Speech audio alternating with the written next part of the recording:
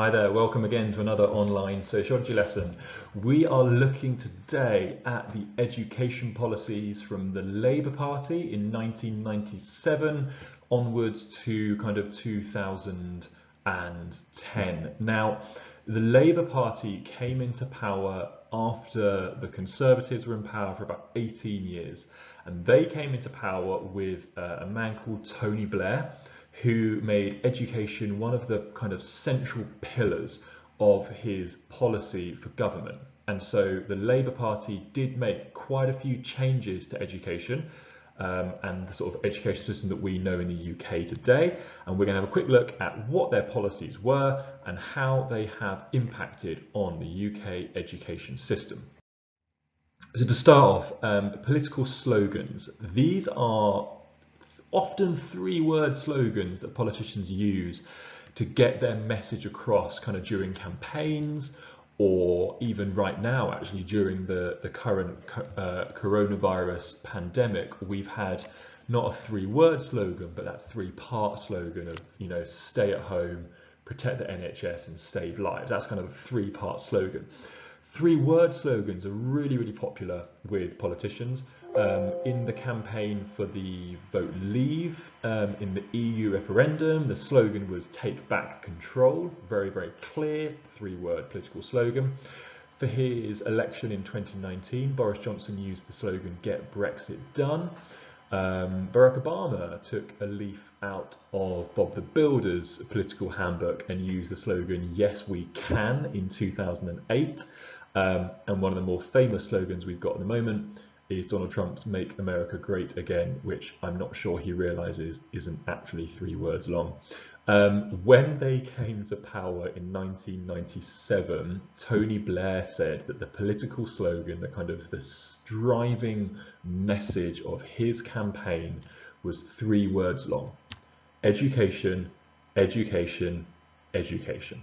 And so that really summarizes for us just how important education was for the Labour Party in 1997. They felt like a lot of changes had to come around because the UK was falling down those international league tables rather than rising up it. It's also worth mentioning that Tony Blair's government in 1997 was really popular. Okay, they won a landslide majority in the polls. More people voted for the Labour Party than had done really nearly ever. And even the Sun newspaper, who are a hugely kind of Tory focused paper, historically right wing, they backed Blair and the left-wing Labour Party, and that was a massive decision, and they are one of the most read papers in the country, and what they say on the front of their paper gets read by millions of people, and they backed Tony Blair. So they were a very popular party, and Blair was a very popular Prime Minister when he got elected. So a lot of his policies, he was able to action them and implement them because he had such a large majority in Parliament. So without further ado, let's have a look at Labour's 4 key education policies. These are not the only ones, but these are the ones we're going to look at today in a kind of sociological understanding. And whereas before in 1988 we used the acronym SHOP to describe the marketisation and kind of competition between schools, this is much more about children being safe in education and education being in the safe hands of the Labour Party.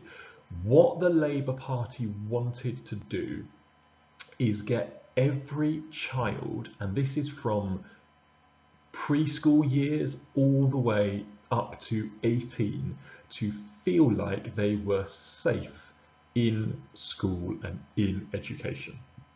And they did this through a number of key policies. Firstly, we have what were called Sure Start schools. Sure Start schools were schools that were placed in some of the most disadvantaged low-income areas.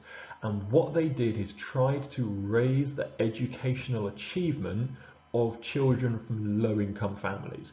So they were government-funded, projects in disadvantaged areas to really boost the reading and the writing and the skills of low-income young children. Okay, so they were massively rolled out across the UK, and they were really heavily funded, and the whole idea was to get children who otherwise might not have a chance to go to a kind of high-performing school, have a chance to get a sure start in life, compared to obviously their more advantaged peers. The A in SAFE refers to academies. Okay, so there was another wave of academies that were set up. Remember, academies are schools that are funded by the local government, but also funded partly by local businesses, and these were replacing failing state schools. So it was about getting a higher educational output, getting a higher value of education, higher performing schools in the area through academies. The F of SAFE stands for free childcare. The Labour Party made it their policy that every single preschool child would get a certain number of hours of childcare for free, which meant that they could get more women back into the workplace. So rather than having to stay at home with children, women or their male partners, if that's what they chose to do, could send their preschool child to a childcare facility for free because it was paid for by the government, paid for by taxes. So therefore they could get more women into work, and they have a higher gender equality in the workplace, but also more people in work, and therefore a better economy, essentially. The E in SAFE stands for the Educational Maintenance Allowance, or EMAs for short. Now what these did, and my brother actually got an EMA when he was in sixth form, these were given to children aged 16 to 19, so they're children in A-level colleges or sixth forms from low-income families, and you were paid a weekly allowance to attend school. You were literally paid to go to school. So what this was trying to do is discourage children from low-income families from leaving school at 16 and going to get a job. And you know from looking at various studies like Hall, Housey and Ridge, that children from low-income families on average leave school at 16 more than those from high-income families, because they are going in search of work and income. Now, EMAs were paying children to go to school, to go to college and to get A-levels. And it was all dependent on your level of income. So the maximum weekly payment was £30 and the minimum was £10. And there was kind of 3 stages, so 10, 20 and £30. And when he was at school, when he was in sixth form, my brother got 30 quid a week just for going to school. And when I got into sixth form, they'd scrapped the policy and I got nothing. So it really annoyed me. I was livid. He paid for his driving lessons on his EMAs alone. But EMAs are a way of getting low-income teenagers to stay in education longer and to feel safe in education. Okay, so you've got Sure Start, academies, free childcare and EMAs. And you can see just in the free childcare and to the EMAs, the range of policies from preschool to post-school, covering all age groups. Now, that's the 4 policies, and I want you to make notes on those and include the acronym SAFE, and if you want to put the icons on as well as you can. They are the 4 policies that we're looking at. Let's have a look at the purposes. They're quite obvious, the purposes. Obviously, to raise the chances for low-income children, children in low-income families, to keep older children in low-income families in education for longer, and to get more women back into the workforce. They're the kind of 3 main policies, purposes of these policies. Now, we can say that a lot of these policies would be welcomed by Marxists and feminists who would value the kind of increased emphasis on women and people from the working class. A lot of these policies were successful at the time, but not all of them have lasted. Okay, so EMAs no longer exist. You don't get paid anymore to go to school, unfortunately. Sure Start schools are closing because the government now are not funding them as much as the Labour Party did when they were in power. So a lot of these policies are no longer in place.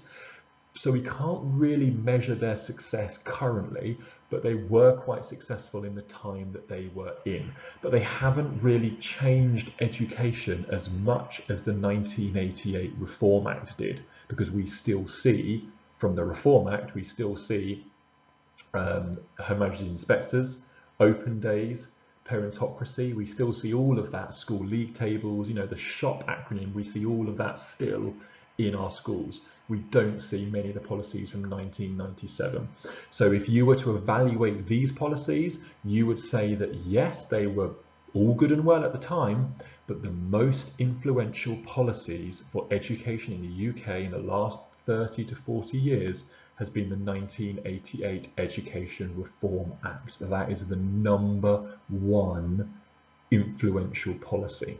Okay, that's the one above all of them. That being said, it's well worth knowing what Labour did, and so please use the acronym SAFE in your work and make some notes about their policies and the purposes of them. Thanks very much.